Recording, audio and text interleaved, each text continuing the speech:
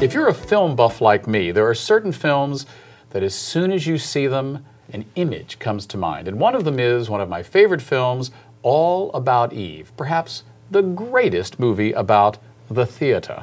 But what a lot of people don't know is most of the classic scenes in that film were shot in San Francisco at the historic Curran Theater. Well, that historic stage is now undergoing an incredible restoration and renovation, but while work is going on in the house, on the stage is quite an incredible series of plays and performances called Curran on Stage. Here to tell us about it, Greg Backstrom from the Curran. How are you? Hi, good. Thanks, David. So, what is it like doing theater on a stage with the audience on stage? I mean, besides being a little cramped. Yeah, it is a little cramped, but it's very intimate, and it's just really cool. There hasn't been, it's so unusual to be able to take the stage of a theater and make it essentially a black box theater and have the audience and the artists on stage together. You know, everyone enters through the stage door. That iconic stage door from the opening of All About Eve. Yeah, and so you walk down an alley and you enter.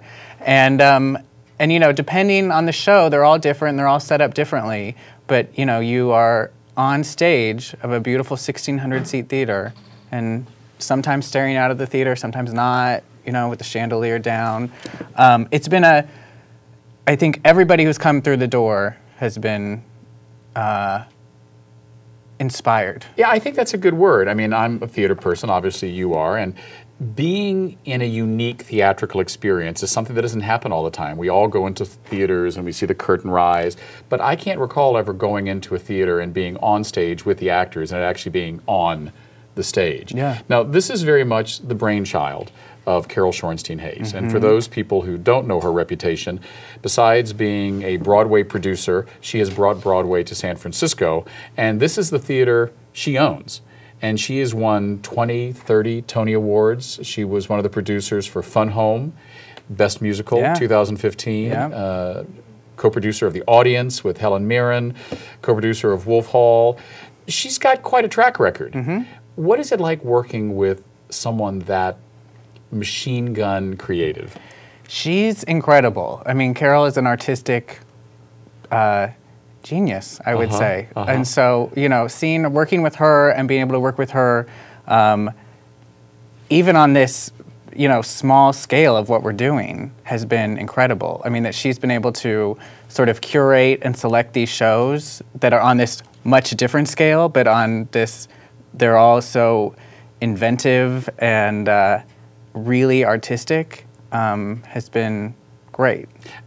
It's been a little bit crazy making, though, I'm sure. I mean, was there ever a point when you thought, how on earth are we going to do this? Yeah, when Carol said, she was like, you know what, we're doing this renovation, and we're sort of figuring out the schedule of the renovation, and, you know, it turned out that the stage and the auditorium itself, because the bulk of the renovation is the front of house area, so the lobbies and the bathrooms, it's all about the bathrooms.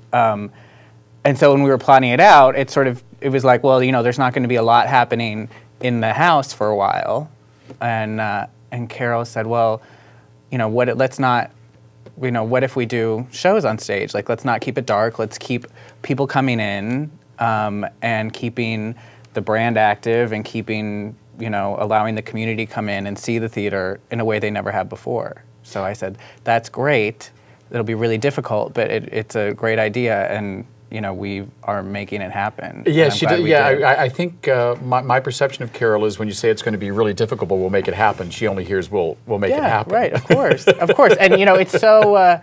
Other places closed down, and they closed down for a renovation. And who would think it was, you know, smart to put something on stage and, you know, not like 150 seats or less than that, 130 seats in this house for very short runs. Doesn't make a lot of economic sense, but it's to just, you know, keep people coming in, to give them this experience, to, you know, that's only kind of a once-in-a-lifetime thing. Well, you just took the words out of my mouth. It is a once-in-a-lifetime piece of theater history. I mean, the 100 or 50 or so people who come to see these plays, they will say, we were the only people that saw production on the stage of the Curran while it was being renovated. Yeah. What makes that theater special. I mean, I went on and on about one of my favorite films, All About Eve. Yeah, but All About Eve it's does more make it than just special. about All About Eve. There's a lot of history in that theater. A lot of famous people have tread the boards A there. lot of famous people have been in there. And you know what? It's really been, I think it was built in 1922, and it's pretty much been in operation as a theatrical venue ever since. And with a very successful runs. Everyone has played it, and it's really, even, I mean, what we're doing right now is very intimate, but even when it's 1,600 seats, it's still a really intimate house. And from what I know from coming from New York, it was everybody wanted to play the Curran. I mean, it's a great stage to come to. We do, for a while we had construction meetings on stage of the theater before we had the shows. And you could be on the stage, we could be in the construction meeting, and somebody could be in the balcony and pretty much hear what was going on in the meeting. The acoustics are really yeah, incredible. And it's how intimate it is. Now, you know, San Francisco, New York, I wouldn't call it competitive markets. I mean, New York is New York, and San Francisco is much smaller. But do you think there is a connection between the type of shows that make it there and make it here? Yeah. I mean, it's one thing to be a producer in a city with less than 1 million people, and another to be a producer in Manhattan. You know, what's the connection between the two? I think San Francisco is known for its really smart audiences. I mean, I think, you know, very high artistic value productions can play here, similar to they can play in New York. And there are only a few cities that I think can support that. And just, so that was a real reason for me to come here and come to San Francisco, because I do think that there's a like-mindedness of theater and an appreciation for theater. Now, you're a theater person. You love New York. You're from New York. Do you miss it? I do miss New York sometimes, but I'm loving San Francisco. Like, it's, you know, it's similar in a lot of ways. The thing I like about San Francisco is like the real sense of community and the close-knitness of it, you know, and I see people who I just met a few weeks ago, and I'll see them again, and the one thing I do miss is that things tend to close a little early, like restaurants. Oh, yeah, I mean life. Life. Yeah, Yeah, it closes a little that is early, true. but that's Well, okay. Anything compared to New York closes a little bit early, but That's you're all. right. That's all. Before we run out of time, I want to talk a little bit about the specific plays. I mean, the show opened with The Events, based on that horrible murder, mass murder in Norway. Then The Object Lesson, which made me want to go home and clean out every closet and drawer in my house. That's great. The Halloween kind of theme, The Ghost Quartet. What do we got coming up next? Next up is Steve Chiffo is Lenny Bruce, and so it's this actor who plays Lenny Bruce and has just done it for a while and does it, makes these, sort of reenacts the concerts that he gave. And so Lenny Bruce was at the Curran, where he has a famous album, Live at the Curran.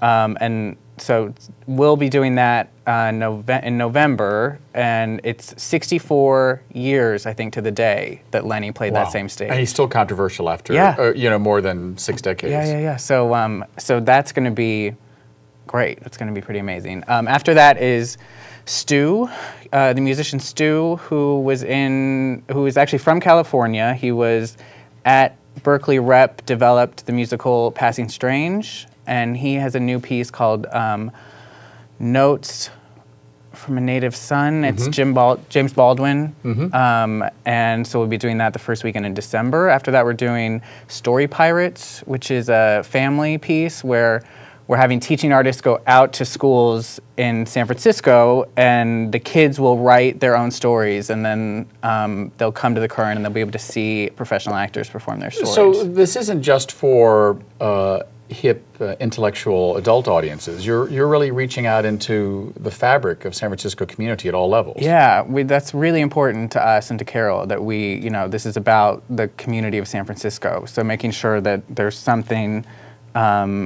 for everybody throughout the season, that it's not just targeted to one specific audience. And Taylor Mack is in January, he's doing a very cool piece that's, he performs music from every decade going back to 1776, and it's going to accumulate, I think, at the end of next year in a 24-hour marathon of it. Yeah, I mean, there are a lot of people who do not know Taylor Mac, but for those who are uninitiated, and especially for the LGBT audience, who's Taylor Mac? Taylor Mac is this amazing actor, writer, artist, musician who is actually from Stockton, California, and he's incredible, and he does a mixture of things, but this is his show that he's creating, and we're actually a commissioner of it, and so he's workshopping it over the next 10 months, and this involves different community aspects of it, and so we're doing the first 6 decades from 1776 to whenever 6 decades later is. Yeah. And it's going to be pretty special, pretty cool. And he, I think, has a big following in San Francisco. We're excited to bring him back. Absolutely. That's what I was going to say. There's some people who know him, you know, local boy, Stockton, East Bay crowd will come over for sure. He's incredible. So once as you say, it's all about the bathrooms. Once the lobby is done and the house is renovated, you've got big bathrooms for men and women and the Curran, what's going to be the first thing we see on stage? Can you... I can't tell you that. I can't tell you that, David. I won't lead you into that. I know. But what are the dates that we're thinking about? We're going to reopen in January 2017. So you think that's hard? We're going to make it? We're going to make it. I was at a construction meeting today. We are going to make it. January 2017. Right. Yeah. So far, what has been the favorite production for you? We've only got a few moments left. I know that's hard. It's hard for you to have favorites in your job. It's really hard to have favorites. I would say that, you know what, my favorite part has been walking into the space with each show and seeing it so different. I mean, Ghost Quartet right now is unbelievable. Object Lesson, where there were cardboard boxes everywhere and the audience was discovering. I mean, my favorite part is just seeing these different audiences in there for the first time, discovering different types of shows. So I don't have a favorite. Yeah, I mean, you know, it's interesting. I tend to be someone who doesn't like theater that breaks the fourth wall. I admit, it's somewhat conservative theater viewer. But the productions I've seen there have been so entrancing. You walk in and you are literally on stage. Yeah. If someone wants to learn more, they go online to sfcurran.com. And the location is right there off Union Square? Yeah, on Geary Street. Great. 445 Geary. Well, thanks for coming from Manhattan. We're glad to have you and your husband here. So thrilled to be here. Thank you for having me. We've been speaking to Greg Backstrom about the ongoing Curran Under Construction series at the Curran Theater in San Francisco. I'm David Perry. Thanks for watching me not on stage, but on TV here every week. Good night.